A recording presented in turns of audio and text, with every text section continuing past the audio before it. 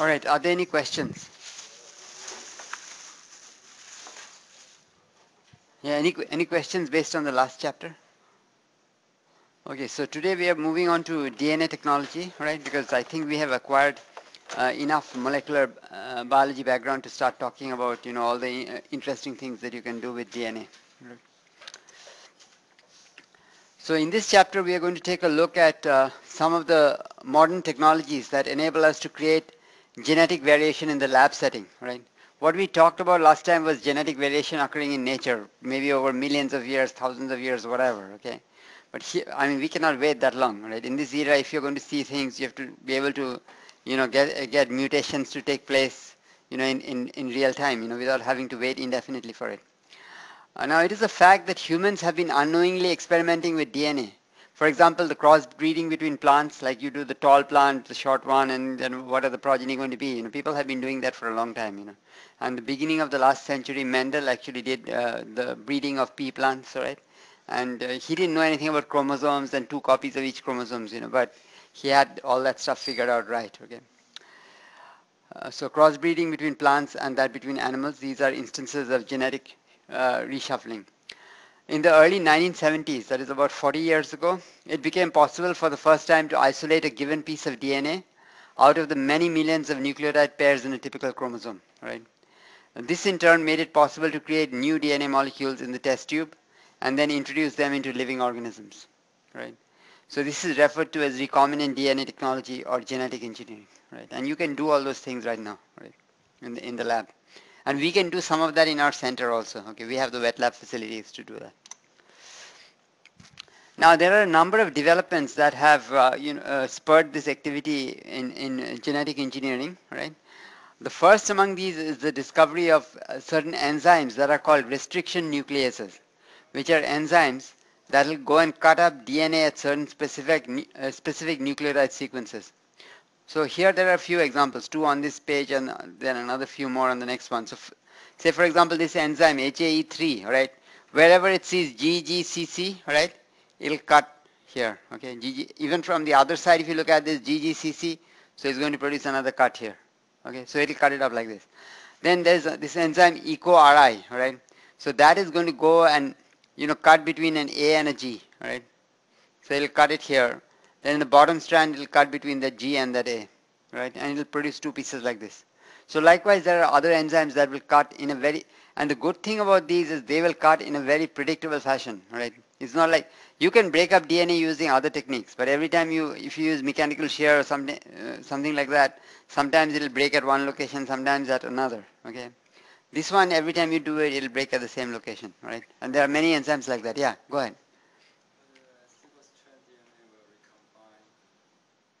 What DNA? I didn't understand. No. But this enzyme will cut it up. So as long as it is in the presence of the enzyme, it cannot get back. Okay.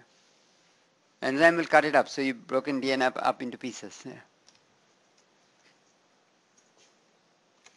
Then here are a few other examples. There's this enzyme ALU1 that'll go and cut between G and C. All right. Then this guy will cut between again C and G. Right.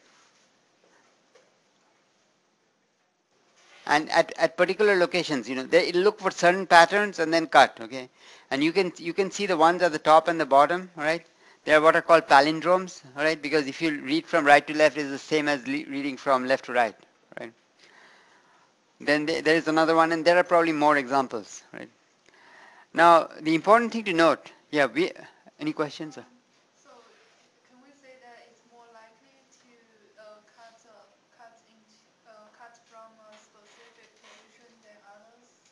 Yeah.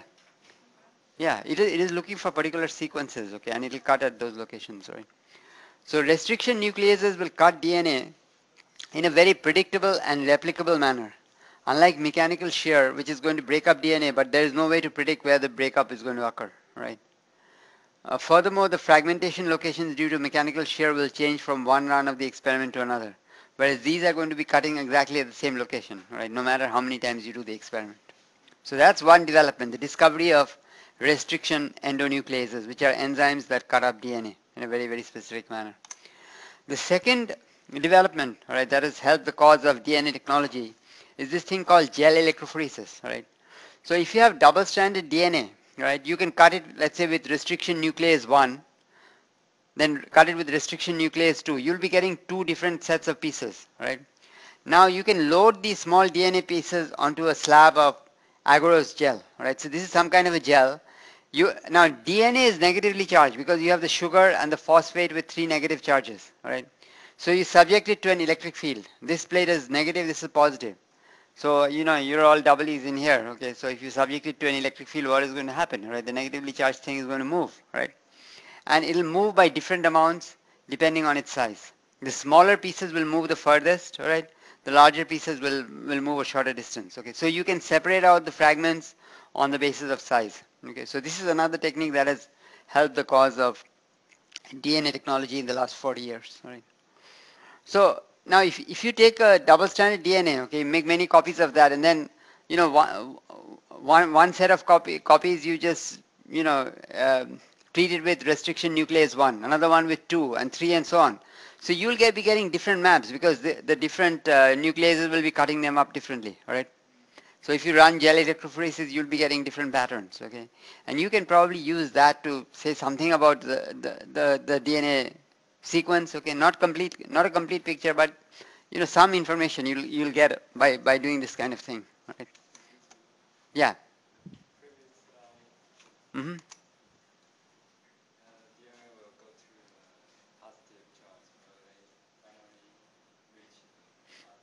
Well, I mean, it'll go somewhere, okay? You're subjecting it to an electric field, okay? So it will keep migrating, but it'll go at different rates, okay? I mean, the one which is the smaller pieces of DNA, they will travel the furthest, okay? The larger pieces of DNA, and again, I mean, this experiment, you're not going to do it forever, right? You're going to do it for a certain amount of time, right? Maybe if you do it forever and if there's no resistance and all, it might go to the bottom, right? But there is a protocol according to which you will run the experiment, right? And I don't know what that protocol is. If you go to and talk to people in the biology department, in the animal science and all, they know that. Or even if in our center you ask like Mike Bittner, what the protocol is, he should be able to tell you. Okay, I don't know what the protocol is, right? But the point here is that the negatively charged DNA is going to try to move towards the positively charged plate, and the amount by which it is going to move is going to depend on the size of the DNA pieces. All right.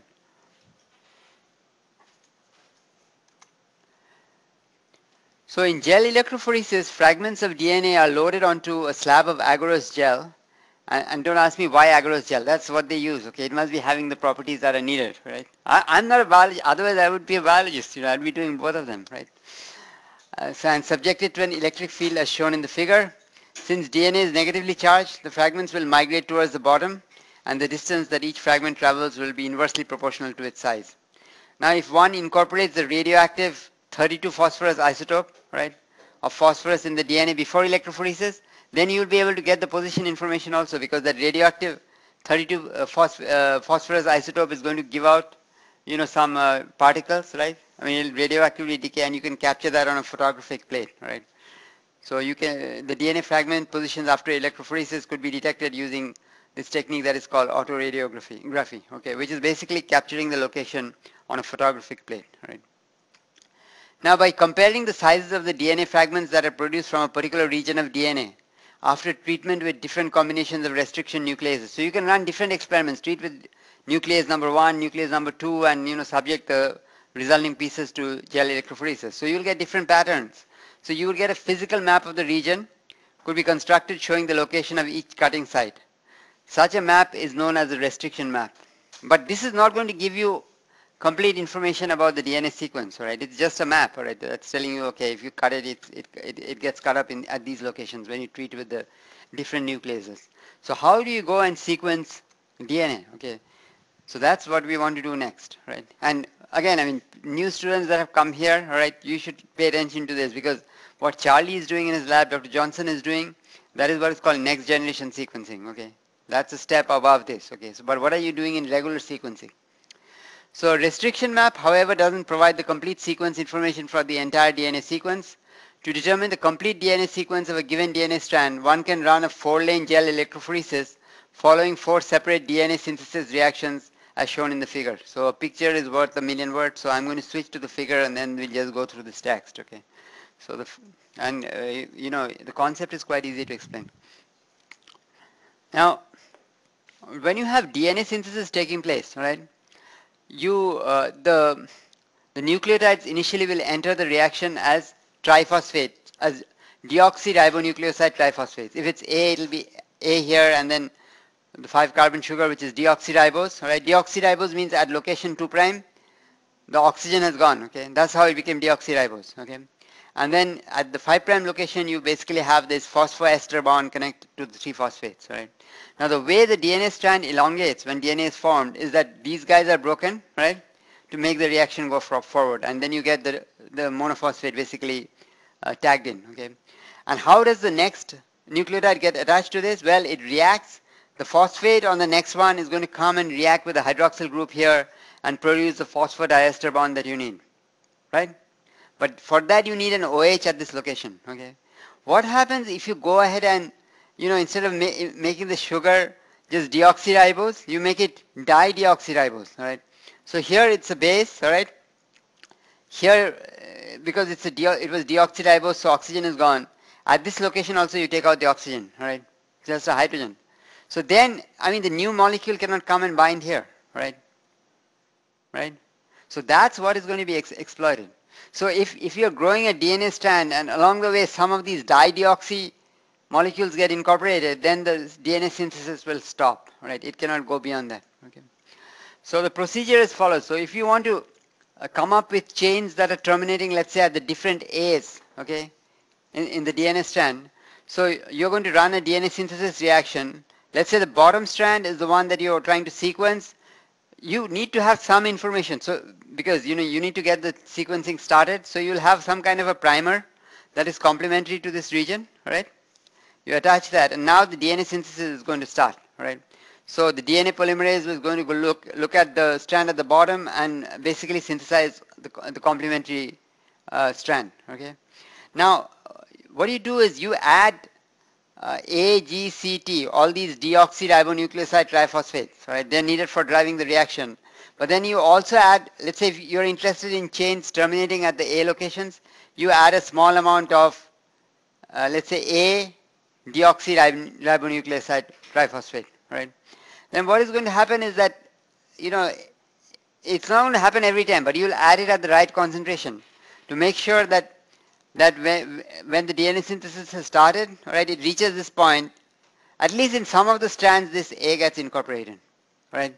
This thing that prevents strand extension, that will get incorporated, okay? That's the idea. Now again, I mean, what's the concentration and all that? I don't know, okay? This is called Sanger sequencing. This is the original method of sequencing, all right? So that way you'll be able to keep track of all the A's, okay? And I'll show you in a minute how you do that. But you want to do G, C, and T also, okay? So you're going to run 4 separate DNA synthesis reactions, all right? And then run gel electrophoresis on all of them, all right? Let me show you. So this slide is going to explain the procedure completely. So the bottom strand is the one that you want to sequence, all right? So you basically start with a label primer, all right? You need the primer because, you know, if you don't know how to start, then you probably will have to do some trial and error and start with a primer, okay? Once you got your primer, right, then, you know, you have 4 different reactions that are being run. In the first one, you add DNA polymerase, dideoxy adenosine triphosphate, all right? So the A is of the dideoxy type, all right? And then you add, you know, all the others like deoxy ATP, deoxy TTP, deoxy CTP, deoxy GTP, right? So those are the normal things that are used for synthesizing a chain. Then what is going to happen is that some of the strands, okay, not on all of them, some of them will terminate at the first A, all right? Some others will terminate at the next A, and so on, in this lane, okay? Second lane, some of them will terminate at the first T, some of them at the second T, and so on, okay? Again, not all of them, all right? Same thing here. Some of them will terminate at the first C that is synthesized, second C, third C, and so on. Some of them will terminate at the first G, some at the second G, third G, and so on, okay? Now you go ahead and run gel electrophoresis, okay? Now the piece which is the shortest, okay, which is this one, is going to move the furthest, okay? The next one in line is going to be coming from the T channel, all right? because that's going to move to the next location. So once you run this electrophoresis, and of course it is assumed that between the 4 lanes you have the same voltage and all that stuff, so that the positioning takes place strictly according to size. So once you've run this, then you have the information. All you have to do is just read off, okay, so it's A, then what is it, T, right? Then the next one is going to be G and so on, okay? You can get the sequence from here. This is the original sequencing. This is the classical method for DNA sequencing, all right? That's what they did for the human genome, right? It took 13 years to do it, right? And $3.8 billion, okay? But it was all paid for by the government, okay? So they sequenced the human genome, right? And even at the end of that, you just got all the letters, okay? You don't know what they do, right? So that's fertile ground for you guys to work on, okay? Now what Charlie is doing is something different, okay? Here, see, if you're sequencing the human genome, you're taking the 3 billion letters, running it through this procedure, right? And getting these sequences. That's why that explains the 13 years and $3.8 billion. Today what they do is the approach that they call next generation sequencing. And again, I'm not an expert on that, so I shouldn't be lecturing you on that, but I'll give you the big picture. Right? Many of you are taking Dr. Peng Yu's class. He will be covering those things, okay? And for the agri-life students, you need to learn the next generation sequencing, because come next semester, you will have to do data analysis you have to analyze data that is generated by some of the next generation sequencing machines. Okay, so you will need to, by the end of the semester, by January, February, you will, if you put in the time, you will know about it. But the big picture is the following: instead of taking these 3 billion nucleotides, okay, cut them up into pieces that are like 100 nucleotides long, right? Okay. Then now it's like a divide and conquer thing. Now it's much easier to sequence those 100 pieces, right? I mean those pieces that are 100 units long, right? Maybe using this method or something that's derived from here. Now you're going to do that many times, right? You cut it once, okay, it'll be along some locations. Cut it again, it'll be along some locations, right? So the idea is something like if you have an encyclopedia, right? You don't want to read the whole thing, it's going to take too long, right? Run it through a shredder, okay? And then, hopefully the shredder hasn't reduced it to pulp or something, but take the small pieces, right? Maybe you read that, I read something else and all that, and, parallel processing. Then you have to assemble that, okay? Here the disadvantage is it took 13 years, it takes a long time, right? Over there the problem is you just have bits and pieces, right? And the idea is every run of the experiment is going to be different, right? So there are, commercial software packages that will, take that information and then spit out the sequence for you, right? With some, but as engineers or people that are interested in computer engineering and all that, you may have some scope of trying to improve the performance of the assembler or something like that, right? If you're interested, right?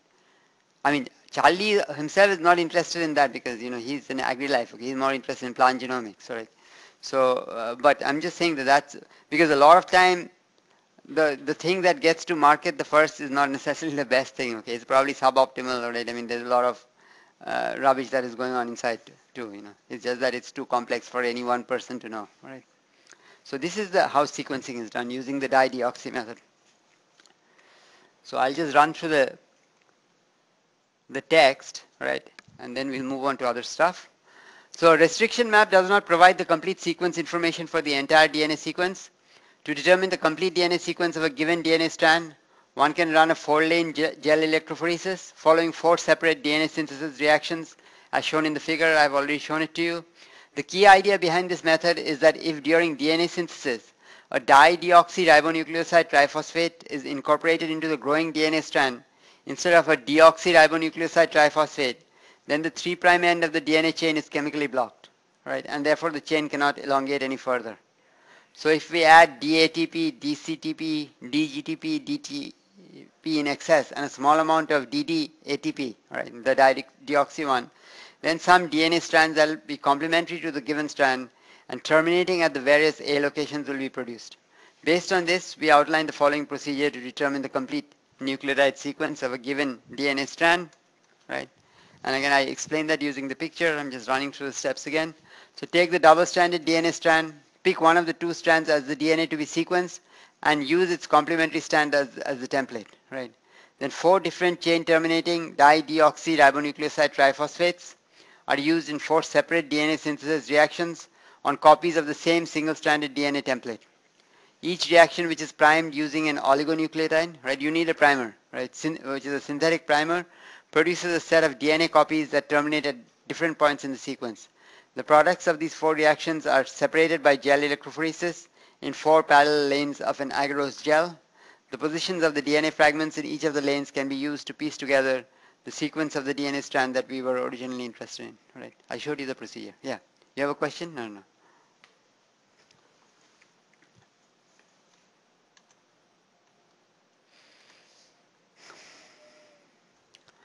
Now, another thing that you have to keep in mind is that if you subject double-stranded DNA to high temperatures or high pH, the 2 strands of DNA can be made to separate, right?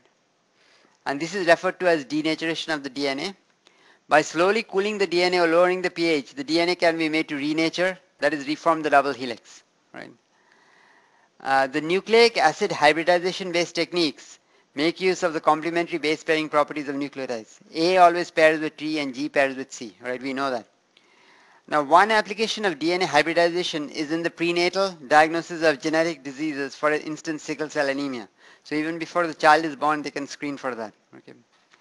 Now, if you're going to examine a single gene in the human genome, then you have to search over 3 billion nucleotides, right? So that's a big task, right?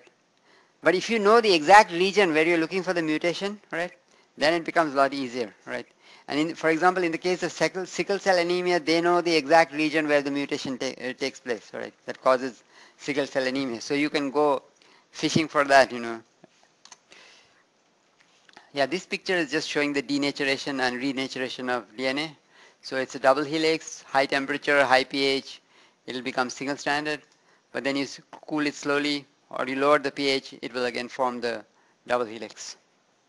And it's an extremely stable molecule, and that's the reason why, criminals after committing a crime, they will probably leave some DNA behind, even if they try to burn the evidence or do whatever, some stuff is usually left behind.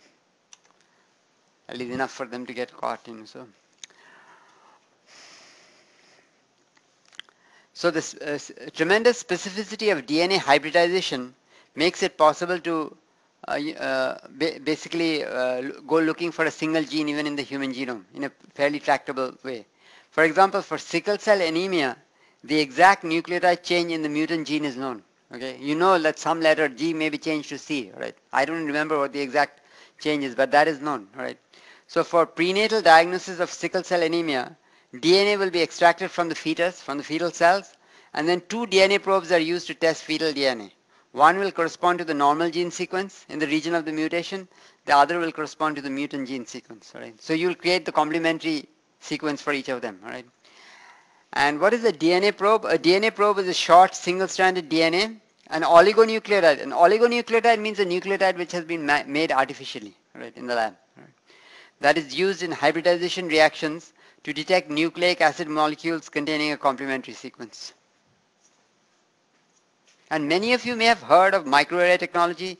Even that's also based on nucleic acid hybridization. Okay, the big thing about microarrays, and I will talk about microarrays in more detail after a few lectures, is that in the case of microarrays, you want to measure the activity of thousands of genes at the same time. Okay, so it's like a gene chip, just like you have integrated circuits. It's like a gene chip. Instead of looking at one gene at a time, the complements of thousands of genes are immobilized on a slide, right? And then you want to exploit this hybridization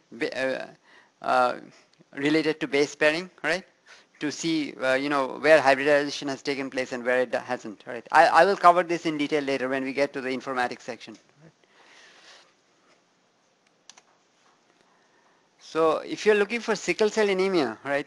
So DNA samples from the fetus are first treated with restriction nucleases, and all the resulting DNA fragments are electrophoresed through a gel, right? Well, because you don't want to deal with 3 billion letters, so you're going to cut it up, right? And then you're going to look at only the piece that is of interest to you. And you're going to separate them out based on size. So gel is then treated with a DNA probe, which detects only the restriction fragment that carries the beta globin gene, because that's the one that is mutated in sickle cell anemia. So using the 2 DNA probes, one is for normal hemoglobin, all right? The other will be for sickle cell hemoglobin. So using these 2 DNA probes, it is possible to distinguish whether the fetus contains 1, 2, or no defective beta globin genes. Right? Because if it contains only 1 beta globin gene, that's a carrier of sickle cell anemia. Right? If it contains none, then there's no sickle cell anemia. If it contains 2, then that person is going to have full-blown sickle cell anemia, right? And the lab procedure that is used to visualize this hybridization is known as Southern blotting, right? And it involves the following 6 steps. So if you read papers in these areas, in these bioinformatics, genomics areas, you will see all these different kinds of blots, because what they typically do is they'll run gel electrophoresis, right? Then they want to capture the position information, right? So they'll put blotting paper, right, and blot the DNA onto it, okay? So and they have different names. If it's done with proteins, it might be Western blot. If it's done with DNA, it's Southern blot, and so on, okay? Uh, now, many of you went for the tour of the lab the other day, right? I mean, did Charlie show you there was this machine where he could just, move the electrode and get the thing to come out, the DNA to come out, right? Maybe you should take one other tour now, okay? Because today, that machine over there is pretty cool because you don't need all the blotting paper and all that, okay? It's just like you're moving the DNA, right? You shift the electrode and you get it into the right slot over there, okay? So you don't need the blotting paper. But anyway, for Southern blotting, the procedure that they use, all right, is as follows. First, you'll cut up double-stranded DNA using restriction nucleases. Then you'll electrophorese the fragments to separate the fragments by length. Then you put in a sheet of nitrocellulose paper over the gel, and separated DNA fragments are transferred to the sheet by blotting. Yes, sir.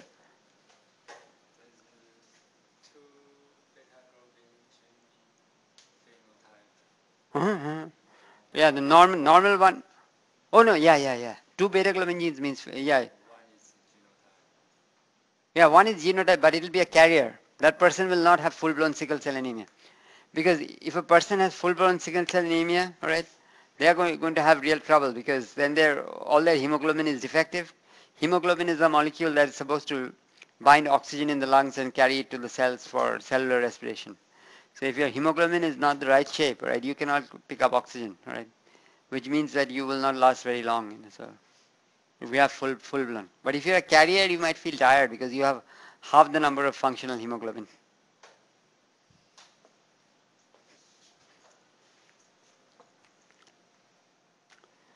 All right, so this stuff is then transferred onto this blotting paper, right? So as this occurs, the DNA is denatured. So it becomes single-stranded, and the single-stranded DNA fragments adhere firmly to the surface of the nitrocellulose sheet. This nitrocellulose sheet is then carefully peeled off from the gel. And you can see at every step, you're doing all these processes. You might mess up here. So the final result that you get, it might be because you messed up, right? So there is scope for error everywhere. So the nitrocellulose sheet is carefully peeled off from the gel. The sheet containing the bound single-stranded DNA fragments is placed in a sealed plastic bag, together with buffer containing a radioactively labeled DNA probe that is specific for the required DNA sequence. So you probably have 2 probes, one for normal beta globin gene, the other for the sickle cell globin gene. So this will give the probe a chance to hybridize with its complement if the latter is present on the sheet. If it hybridizes with its complement, it will form double-stranded DNA, right? So then you take the sheet out from the bag and you wash it thoroughly so that all the single-stranded stuff will be gone, right? Only the double-stranded DNA molecules will remain, right? And because it's radioactively labeled, you can use autoradiography to then visualize the DNA. So after autoradiography, the DNA that has hybridized to the labeled probe will show up as bands on the autoradiograph, right? And you'll be able to see, well, are there 2 bands corresponding to sickle cell anemia? Are there 2 bands corresponding to normal hemoglobin? Or is there one band that is corresponding to normal and the other one to sickle cell hemoglobin? All right, are there any questions? So next I move on to DNA cloning, all right? So we all talk about cloning, right? I mean, what does cloning mean? So DNA cloning has got 2 possible meanings in biology. The first one is to make many identical copies of a DNA molecule. And the second one is the isolation of a particular stretch of DNA from the rest of the cell's DNA, okay? And it's called cloning because usually the way you will do it is you'll amplify that stretch of DNA selectively, all right? And that's how you'll isolate it. Amplify means make more copies. Like, let's say I give you AGCT, right? I give you only one strand, okay? You do DNA synthesis 10,000 times, okay? So you got 10,000 strands of DNA. Increase the total amount of DNA, yeah. Now, just as a restriction nuclease can be used to break DNA into smaller fragments, there is an enzyme that is called DNA ligase which we encountered earlier in the context of DNA replication. Remember repairing all those Okazaki fragments, right? The sugar DNA ligase was needed. That same enzyme, right, can be used to join DNA fragments together to produce a recombinant DNA molecule. So since DNA has got the same chemical structure in all organisms, at least on this planet, the use of this enzyme allows DNAs from any source to be joined together. You could join, human DNA to mouse DNA or whatever. Probably it's not going to be anything viable, but you can try. So restriction nucleases and DNA ligase. So restriction nuclease, then you have gel electrophoresis, then you have DNA ligase. All these have played an important role in the development of DNA technology, right? And they play an important role even today, right? Even in Mike Bittner's lab, they're doing all these things, cutting DNA and stitching it back and trying all kinds of cool stuff.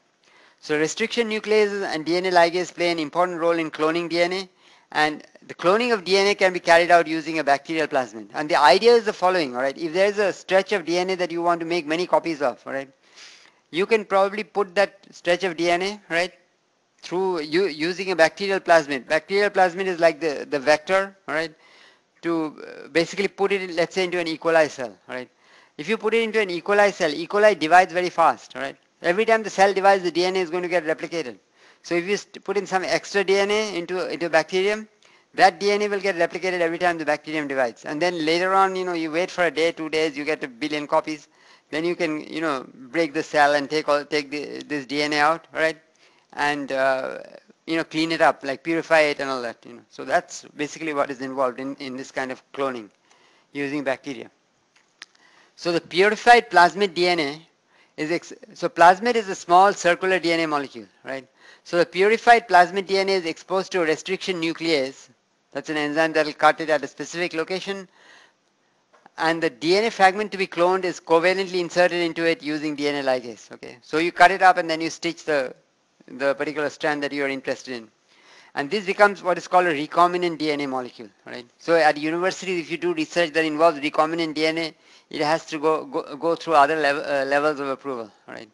So they will flag your proposal. I have had that. Like they'll block it because you didn't specify who's doing that work, because they want to be sure that you're not violating any rules, right? So this recombinant DNA molecule is then introduced into a bacterium, usually E. coli, by transformation. And the bacterium is allowed to grow in the presence of nutrients, where it doubles in number about every 20 minutes. Right? After just a day, more than 1 billion copies of the plasmid would have been produced. Right? And the bacteria could then be killed. Lyse means to split it open. Right? And the much smaller plasmid DNA is purified away from the rest of the cell contents, including the large bacterial chromosome. And the DNA fragment can then be recovered again by cutting out using the appropriate restriction nuclease and separating it from the plasmid DNA by gel electrophoresis. Okay. So basically the bacterium is like the factory that is going to really make things a lot faster. So you package it, put it in there, let it grow, and then you take it out later. So that's one way of doing DNA cloning. Now human genes can be isolated by DNA cloning, right? Like you're interested in a particular gene, you can take that part of the DNA, right, and put it onto a plasmid vector, right, and inside E. coli and get many copies, right. Now dealing with the unfragmented 3 billion nucleotides of the complete human genome is a daunting task, right. I mean the numbers itself tell you the story, right. So this could be avoided by breaking up the total genomic DNA into smaller, more manageable pieces to make it easier to work with. So to do so, the total DNA extracted from a tissue sample or a culture of human cells is going to be cut up into a set of DNA fragments by restriction nuclease treatment, and each fragment is then cloned using bacterial plasmids as we just discussed, right? So you basically will put it into a plasmid and then stick it into E. coli, let the E. coli grow, right? Now the collection of these cloned DNA fragments thus obtained is known as a DNA library, right? This is also terminology that you will hear quite frequently, right? In this case, this library is called a genomic library because the DNA fragments are derived directly from the chromosomal DNA, right? Because there is another kind of library that is called the cDNA or complementary DNA library that I'll get to in a few minutes. But this is called the genomic library because you've just taken the DNA from the organism and cut it up, right, into pieces, right? And then let each piece be taken up by a plasmid, right? Put it in a plasmid, and then make sure that inside one bacterium you have only one plasmid, right? No more than one. So again, I mean there are protocols that have to be followed to make sure that you're not mixing things up, right? The individual pieces, so no more than one piece gets onto one plasmid, right? And no more than one plasmid gets into one E. coli bacterium.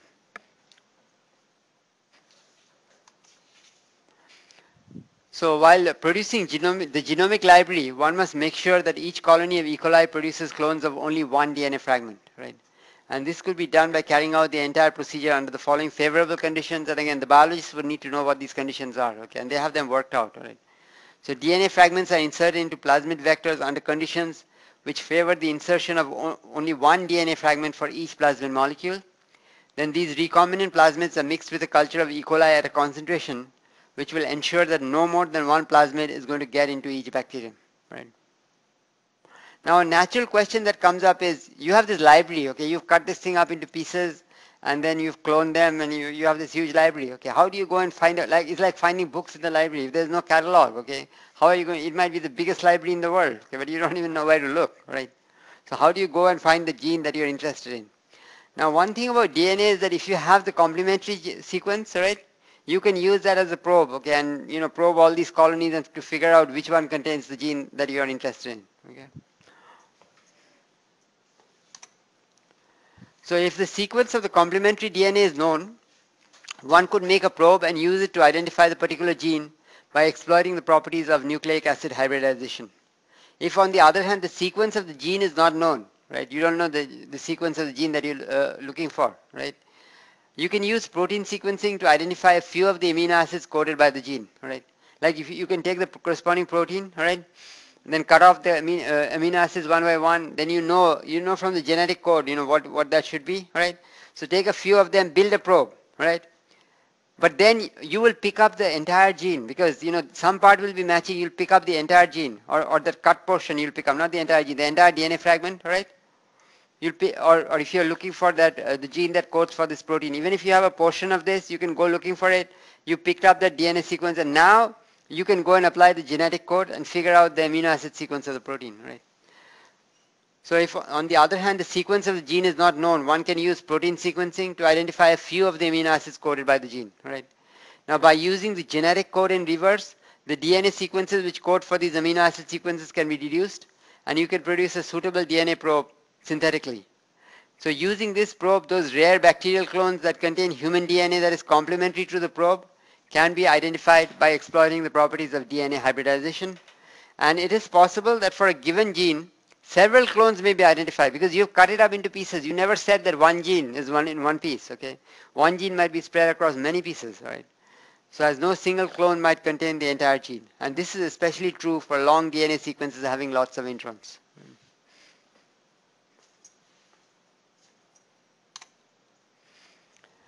Now for many applications, so that was the genomic library where you just take the DNA, cut it up, and then you make a library out of that. Okay, put that in the plasmid, stick it into E. coli, make many copies, and you got your library. Then you figure out ways of trying to catalog that library. Now for many applications of DNA technology, it is advantageous to obtain a clone which contains only the coding sequence of a gene. That is a clone that lacks the intron DNA, right? And it is a relatively simple matter to isolate a gene free of all its introns. How? Because if it's a eukaryotic cell, right, the messenger RNA is, all the introns are taken out, right? So it's only the exons, right? So for this purpose, a different type of library, which is called a complementary DNA or a cDNA library, is used. The creation of a complementary DNA library involves the following steps.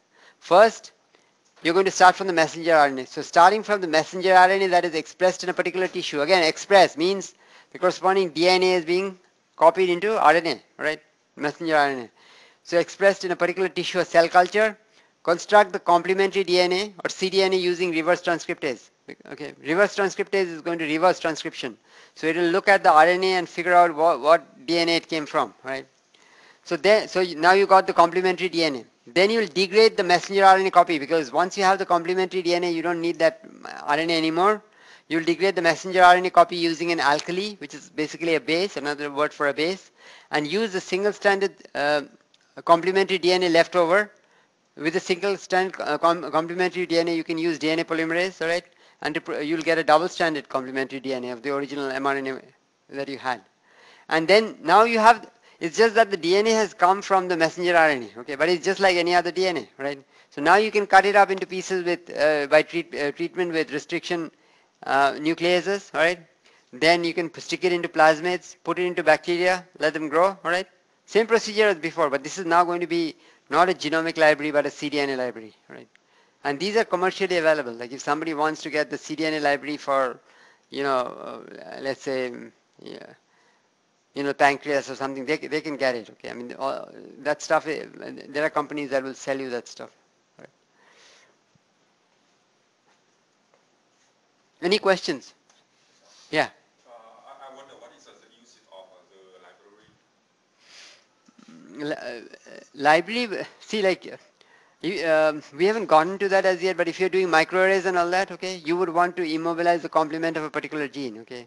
So you'll buy it from those guys and use it from there. Okay.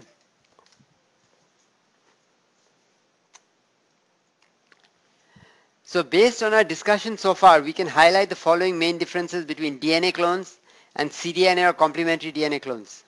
Genomic clones represent a random sample of all of the DNA sequences found in an organism's genome, while cDNA clones contain fragments of only those genes which have been transcribed into messenger RNA in the tissue from which the RNA came. Right?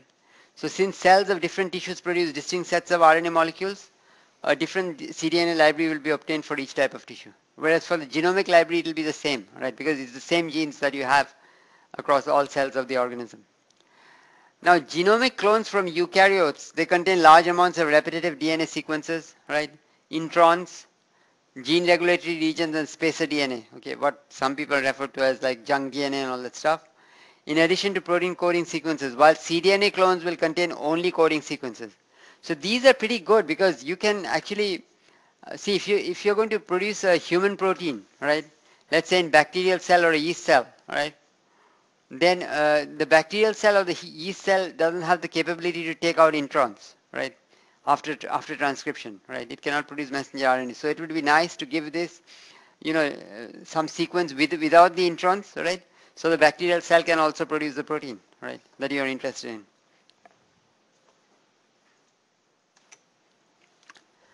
So thus cDNA clones are particularly well suited for, number one, deducing the amino acid sequence of a protein from the DNA. Because all the non-coding stuff has been taken out, alright? So if you look at the cDNA clone, the sequence over there, you can take every triplet will code for an amino acid. So you'd be able to figure out the amino acid sequence of the protein of interest. And the other application for which cDNA clones are very useful is for producing the protein in bulk by expressing the clone gene in a bacterial or yeast cell, right? And this is better, like let's say if you're, trying to produce insulin for diabetics, right? Now if you're going to do that in animals and all that, you run the risk of, picking up, let's say if that animal has AIDS or something like that, the person who uses who takes that insulin shot will probably get AIDS, right? But if you do it just in bacteria, right, then, you can eliminate some of those risks. Now we note that hybridization allows even distantly related genes to be identified. Like DNA can base pair even when there is not a perfect match, right? So hybridization can be carried out under conditions that allow even an imperfect match between a DNA probe and its corresponding DNA to form a stable double helix, right? It's not very strong, but it's still stable enough. And this can be used to identify closely related genes using a single DNA probe, or even use a DNA probe for one species to identify the corresponding gene for another species. For example, let's say you've sequenced the human genome, right? You know what the beta globin gene looks like, right? And you're looking for the beta globin gene, right? In the case of, let's say, mice, all right? You can use the human gene, right, as a probe, right? Because of the large parts of it will be complementary, so you'll be able to pick it up. So you can cut down on the discovery time. Now another technique that is used to amplify DNA, right, again it gets back to your question, is what is called polymerase chain reaction, right? Polymerase chain reaction, or PCR, is a synthetic procedure that can be used to selectively replicate a given nucleotide sequence quite rapidly and in large amounts from any DNA that contains it. Each cycle of the PCR reaction consists of 3 steps as shown in the figure, and again let me explain from the figure first. Right? So in step number 1, right, you have this double-stranded DNA, you heat it up, you separate it out into 2 single strands. Now the region you're interested in amplifying is the one bracketed by these 2 primers, the green one and the red one, right? So you bracket these two, so apply the primers over here, and now you apply DNA polymerase and deoxyadenosine triphosphate and so on, okay? Nucleoside triphosphate. So then DNA synthesis will start from here, it will continue, all right, all the way until this region. So the bracketed region is going to get amplified, all right, by a factor of 2 in one shot.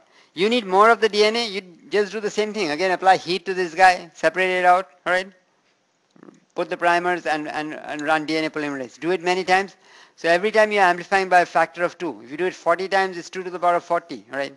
This is how they amplify DNA. Like if a criminal, all right, when the criminal commits a crime, all right, take this from me, okay, they don't shave off their head and drop lots of hair for you, you know, so that you can go and catch them, all right.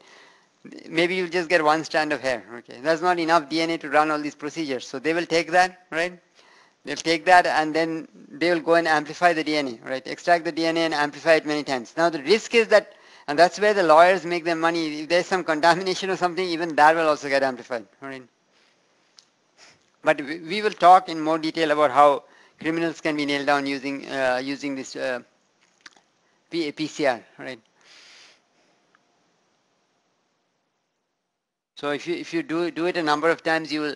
So first cycle you just get 2. You've doubled the DNA. In the second cycle it will be 2 to the power of 2. Third cycle 2 to the power of 3, and so on. You know, and pretty quickly you have a significant amount of DNA for running the other procedures that you're interested in, right?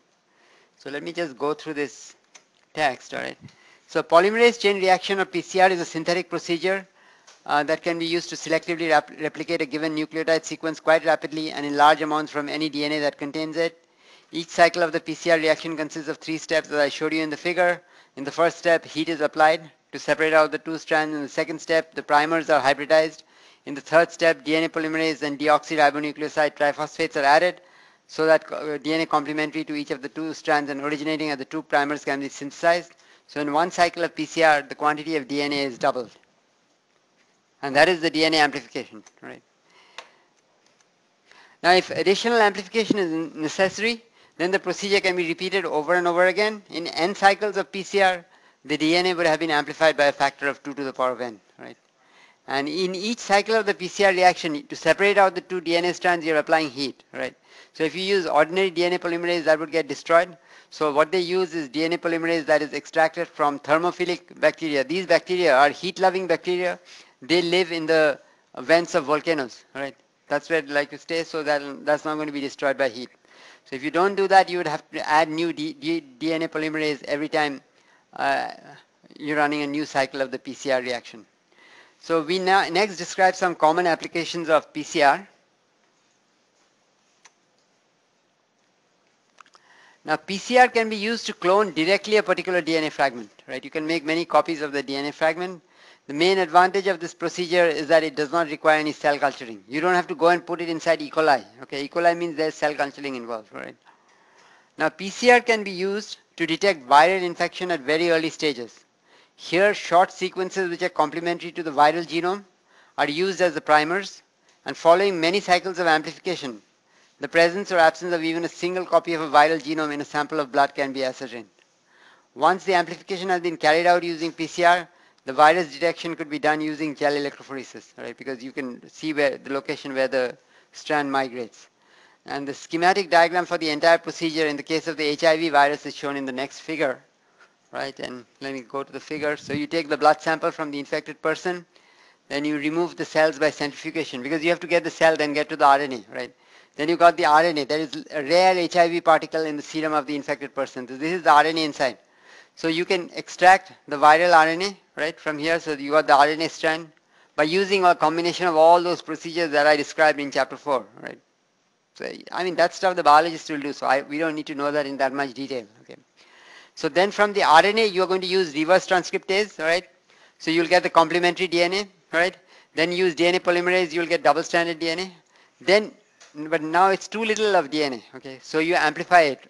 Use PCR, run it many times, you got amplification.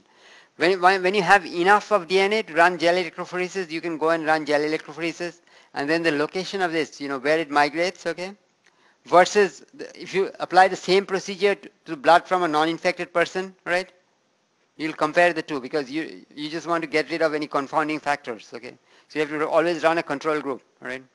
And then that can be used to figure out whether you have this viral RNA in that person's blood or not. Okay. So long before that person shows any symptoms of AIDS. Now PCR has got great potential in forensic medicine also, used to track down the perpetrator of a crime.